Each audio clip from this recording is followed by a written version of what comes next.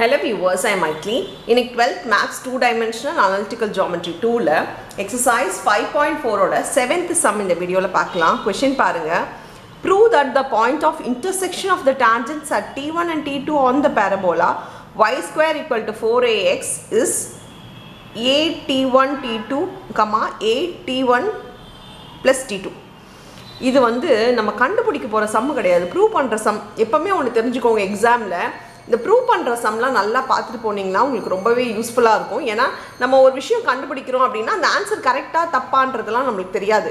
ஆனால் ப்ரூவ் சம்மில் மட்டும் இதுதான் ஆன்சர் நம்மளுக்கு கண்டிப்பாக தெரிஞ்சு தான் சம்மே போட போகிறோம். அப்போ நம்மளுக்கு வந்துச்சுனாலே நம்மளுக்கு வந்து ரொம்ப கான்ஃபிடென்ட் ஆகிடும், இந்த சம் நம்ம கரெக்டாக தான் போட்டிருக்கோம்னு சொல்லிட்டு பெரிய செக்கிங் தேவைப்படாது.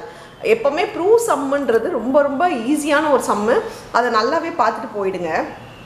சரி, இந்த கொஷினுக்கு வரலாம். இப்போ என்ன கொடுத்துருக்காங்க, ஒரு பேரபோலால ரெண்டு டேஞ்சன்ட் இருக்கான். நம்ம சும்மா ஒரு ரஃபாக ஒரு டயக்ராம் போட்டுக்கலாம். Parabola y square equal to 4xனா இப்படிக்கா open ஆகிற ஒரு பேரபோலா. இதில் ரெண்டு டேஞ்சன்ட்டு, இது ஒரு டேஞ்சன்ட்டு, இது ஒரு டேஞ்சன்ட் இருக்குன்னு வச்சுக்கோங்களேன். இப்படி ரெண்டு டேஞ்சன்ட் இருக்குது. இந்த டேஞ்சன்ட் ரெண்டும் மீட் பண்ணுற பாயிண்ட் அவங்க கொடுத்துருக்காங்க, பாயிண்ட் ஆஃப் இன்டர்செக்ஷன். இந்த டேஞ்சன்ட் ரெண்டும் பாயிண்ட் ஆஃப் இன்டர்செக்ஷன் பார்த்தீங்கன்னா a T1 T2, a into T1 plus T2ன்றது நம்ம ப்ரூவ் பண்ணணும். இந்த பாயிண்ட் ஆஃப் இன்டர்செக்ஷன் ப்ரூவ் பண்ணணும். இது என்ன கொடுத்துருக்காங்கன்னா ஈக்குவேஷன் ஆஃப் த பேரபோலா கொடுத்துருக்காங்க. அப்புறம் இந்த மீட் பண்ணுற இடம் T1, இது T2ன்னு எடுத்துக்கலாம்.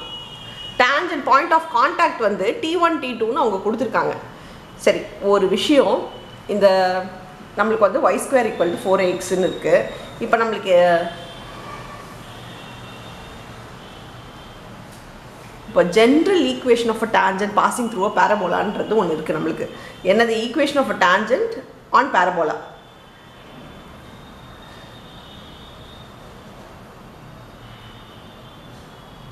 இது ஏற்கனவே நிறைய சம்மில் பார்த்துட்டோம். yt is equal to X plus AD square. டீன்ற ஒரு விஷயம் வரும்போது நம்ம எடுத்துக்க போகிற ஃபார்முலா என்னன்னு பார்த்தீங்கன்னா, இந்த equation of the டேஞ்சன்ட்க்கு yt equal to X plus AD square. ஆனால் இங்கே இருக்க பாயிண்ட் வந்து T1 T2ன்னு கொடுத்ததுனால நம்ம இங்கே இருக்க என்ன பண்ண போகிறோம்னா, ஃபஸ்ட் ஈக்குவேஷன் 1 வந்து பார்த்தீங்கன்னா, ஈக்குவேஷன் 1 வந்து T1 இருக்க இந்த இதுக்கான டேஞ்சன்ட்டுக்கான ஈக்குவேஷன் எழுதி போகிறோம். அப்போ டீக்கு பதிலாக T1 வரும், a T1 ஸ்கொயர் வரும், sorry X plus a square வரும். இப்போ செகண்ட் ஈக்குவேஷன் 2 வந்து அது செகண்ட் பேரபோலாக்கு. இந்த பேரபோலாக்கு பார்த்தீங்கன்னா yt2 is equal to X plus a ஸ்கொயர்னு வரும். டி இருக்கிற இடத்துல T1 T2ன்றது சப்ஸ்டியூட் பண்ணிக்கிறோம். பாயிண்ட் ஆஃப் இன்டர்செக்ஷன் ஒரு லைனுக்கு, ரெண்டு லைனுக்கு பாயிண்ட் ஆஃப் இன்டர்செக்ஷன் எப்படி கண்டுபிடிப்போம், ஒன்று எலிமினேஷன் பண்ணுவோம், இல்லை சப்ஸ்டியூஷன் பண்ணுவோம். நான் இந்த இடத்துல வந்து எலிமினேஷன் பண்ணிடலாம், ஏன்னா எக்ஸ் இருக்குது, நம்மளுக்கு ஈஸியாக கேன்சல் ஆகிடும். அதனால நான் பண்ண போகிறது சப்ராக்ஷன் பண்ண போகிறேன். சப்ராக்டிங் 1 and 2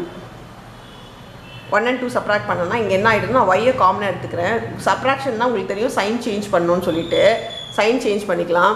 இப்போது எனக்கு இது கேன்சல் ஆகிடும். இங்கே பார்த்தீங்கன்னா ஒய் காமனாக எடுத்தால் T1 மைனஸ் T2 ஆகிடும்.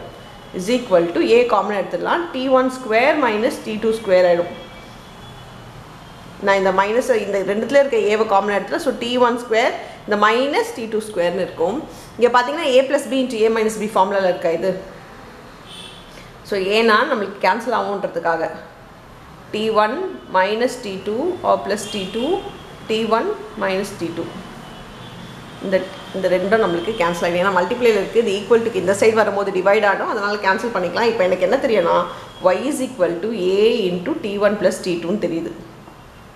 ஸோ ஒய்யோட வேல்யூ நம்மளுக்கு வந்துருச்சு. இங்கே பாருங்கள், அதுதான் நம்ம ப்ரூவ் பண்ண வேண்டியது, ஒய்க்கு அது நம்மளுக்கு வந்துருச்சு. இப்போ ஏதாவது ஒரு ஈக்குவேஷனில் சப்ஸ்டியூட் பண்ணுங்கள். சப்ஸ்டியூட் y இன் 1, ஃபஸ்ட் ஈக்குவேஷனோ செகண்ட் ஈக்குவேஷனில் எது சப்ஸ்டியூட் பண்ணாலும் ஆன்சர் நம்மளுக்கு சேமாக தான் வரும்.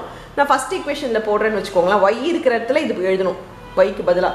அப்போ a into T1 plus T2 கூட T1 இருக்குது is equal to X plus a T1 square. சரி, ஏவை உள்ளே எடுத்துப்போங்க, அதே நேரத்தில் டீயும் மல்டிப்ளை பண்ணிக்கோங்க. ரெண்டுத்தையும் ஒரே நேரத்தில் மல்டிப்ளை பண்ணுறேன். அப்போ a T1 ஸ்கொயர் ஆகிடும். a T1 இன்ட்டு T1 வந்து a T1 ஸ்கொயர். a இது ரெண்டு பார்த்தீங்கன்னா ப்ளஸ் a T1 T2 ஆகிடும். Is equal to X plus a T1 square. இந்த AT1 ஸ்கொயரோ நம்மளுக்கு கேன்சல் ஆகிடும். ஏன்னா ஈக்குவல்ட்டுக்கு இந்த சைடு வரும்போது மைனஸில் வரும். அதனால் ஈக்குவல் டூவில் இருக்க சேம் சைன் நம்ம அழகாக கேன்சல் பண்ணிக்கலாம். இப்போ பாருங்கள், எக்ஸ் இஸ் ஈக்குவல் டு நம்மளுக்கு டேரெக்டாக என்ன வந்துருச்சுன்னா X is equal to AT1 T2. So நம்மளுக்கு பாயிண்ட்ஸ் என்னது, பாயிண்ட் ஆஃப் இன்டர்செக்ஷன் என்ன வந்திருக்கு, x ஒய்ன்றது X comma Y is equal to AT1 T2 comma AT1 plus T2. இதுதான் பாயிண்ட் ஆஃப் இன்டர்செக்ஷனாக வந்திருக்கு.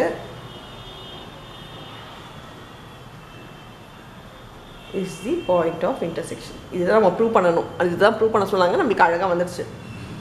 ஸோ அவ்வளோதான் இந்த சம். ஹென்ஸ் ப்ரூவ்டுன்னு எழுதி முடிச்சுக்கோங்க. தேங்க்யூ.